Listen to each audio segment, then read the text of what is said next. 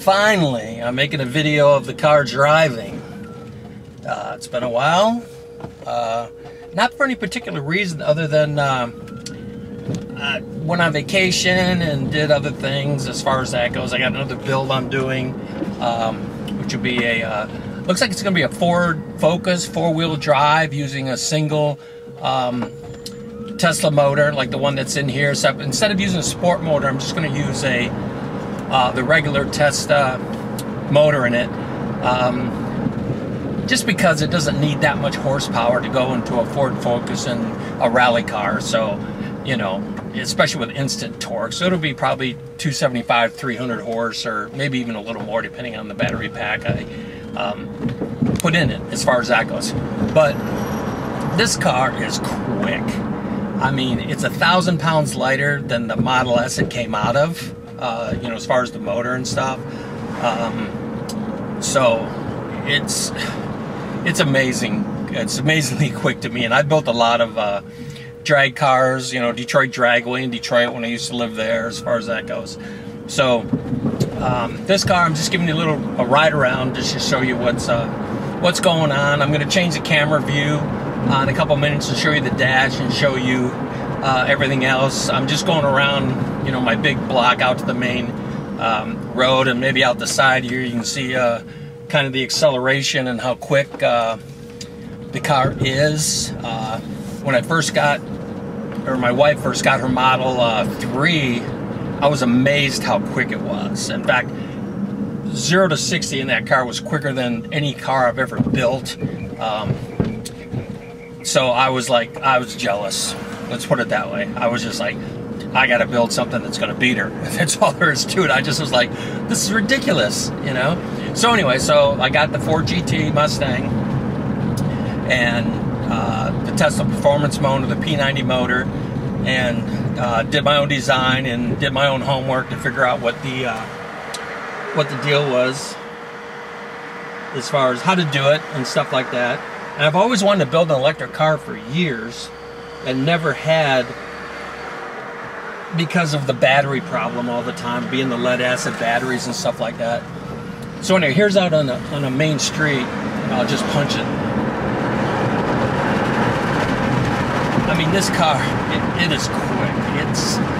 It's amazingly quick. And that would just punch it down the street because I got traffic behind me, just getting out of traffic and stuff. And you can't see, but it's just all traffic in front of me as far as that goes. So, I mean, it's really, the car is so much fun, but I can't have that much fun with it because of where I live.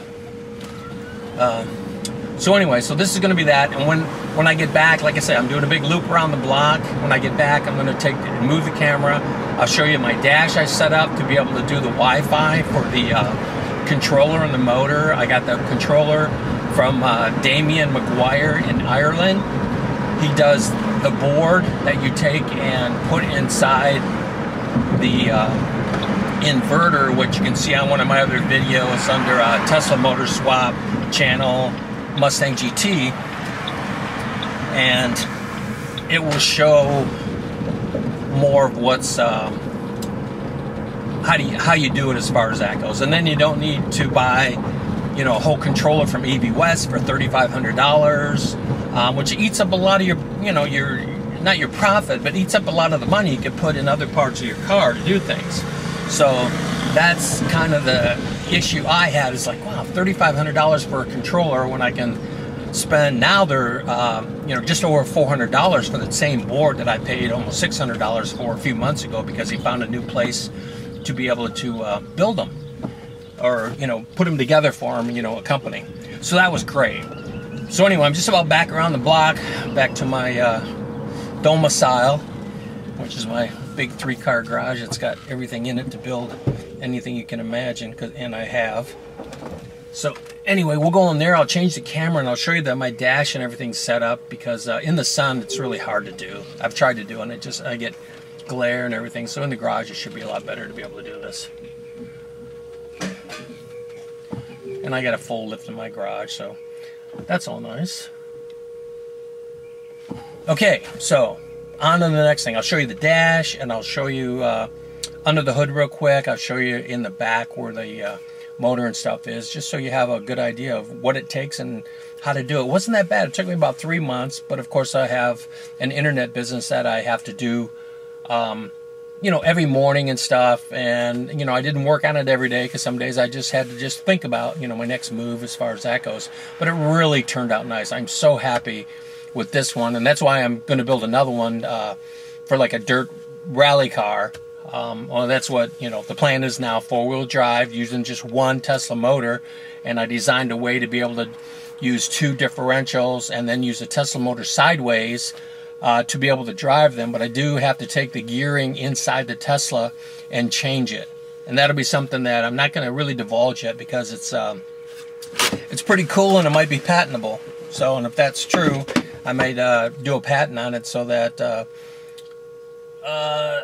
just so I might be able to make back some of the money that I spend on all this stuff, that would be nice, eh?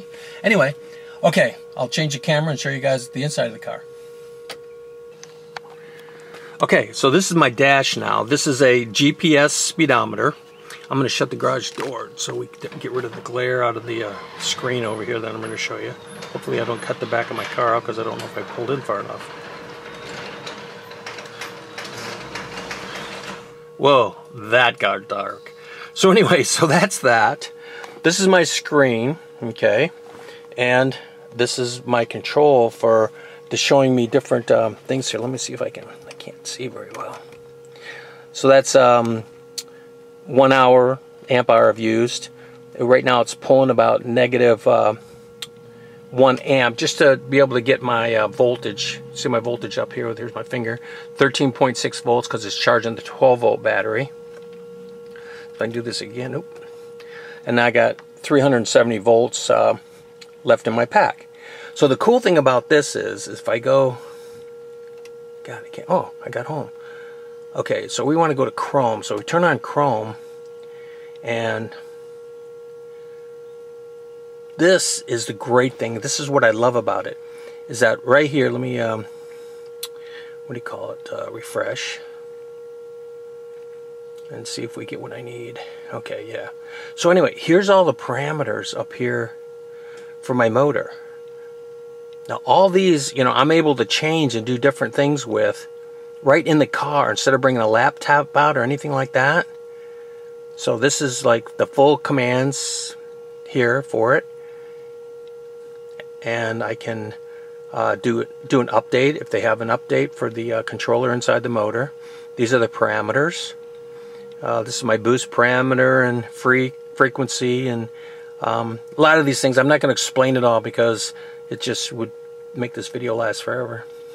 But these are all different things you can do. The charge, throttle, regen. My regen works great. I get a lot of good regen when I let up the pedal. It's almost a one-pedal drive. I don't have it totally one-pedal drive because I just haven't set it up to do that yet.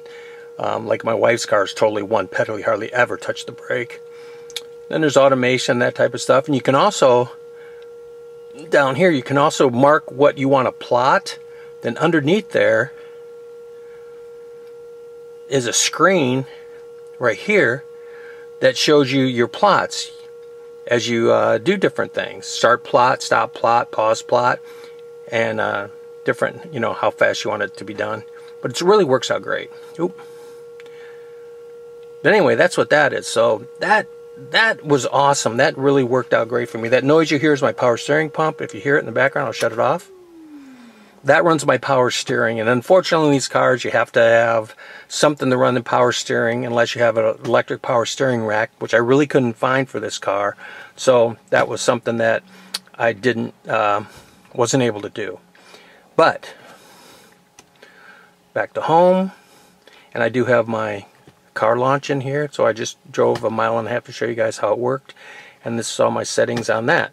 So that's that. So I'm going to shut off for a minute so I can take and turn the lights on in the garage, and I'll open up the trunk and the hood and show you what's going on there. So here's the back of the car. As far as that goes, the trunk is all able still to be used. This is just my charger over here. But the trunk is all, you know, still there, and you pick it up. And you have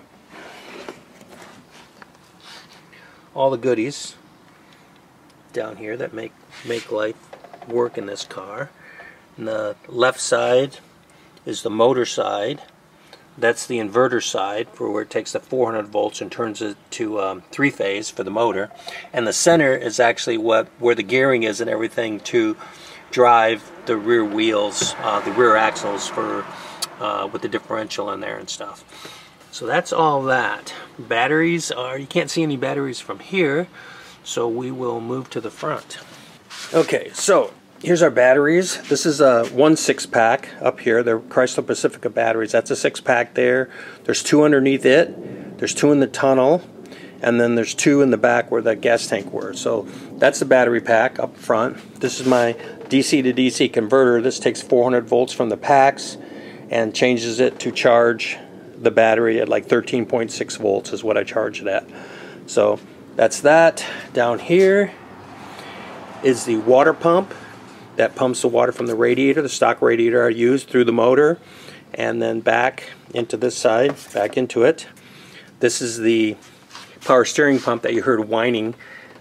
So this is what makes my power steering rack work. So that's the power steering pump, electric power steering pump. That's out of a Volvo, and it works without the CAN bus and stuff, just by hooking the power wires to it and one hot wire to it. It actually runs in like a fail-safe mode, and it works great. I don't see any difference between regular and it.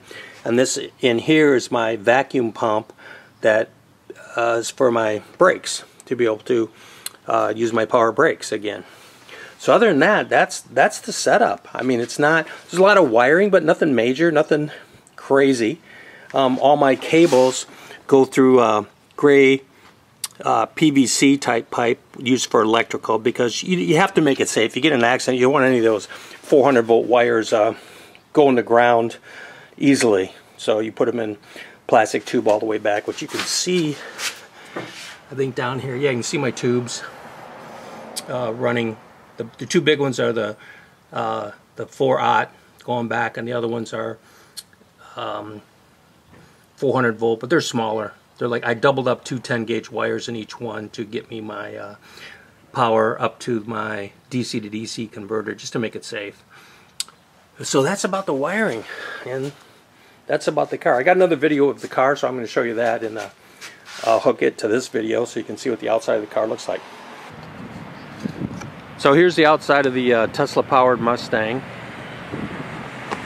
It's running, because of the offset, I had to run a Corvette rear wheels to get it so the tires would stay pretty much inside the fender. Front's a Corvette too. This is a GT model, that's why it has a dual headlights and kind of nicer looking.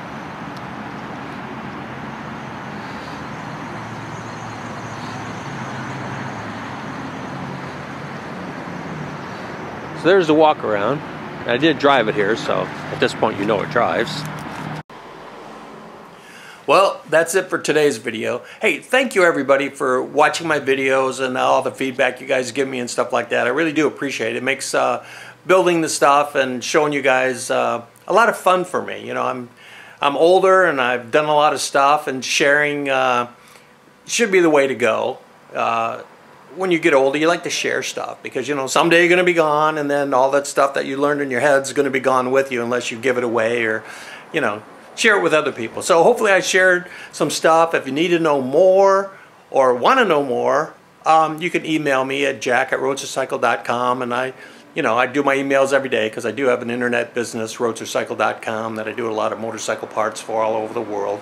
And so I do try to help people out and try to get the word out and that type of stuff. And be looking for my next videos on the Ford Focus. You can see in the background here some of my scribbles out of my head, just getting ready for the Ford Focus motor, which should be here tomorrow. It's coming in from New York, so I'll have another Tesla motor to start working on, and then we'll be, I will be designing the four-wheel drive part and that type of stuff. So it'll be a good time. It should be fun. It should be great. This should be totally something amazing for a four-wheel drive Focus with a single Tesla motor, instead of having 2 or 3 motors in it, and it be a rally car. So it should be a good time. I'm looking forward to it. So again, thank you. Have a great day. See ya.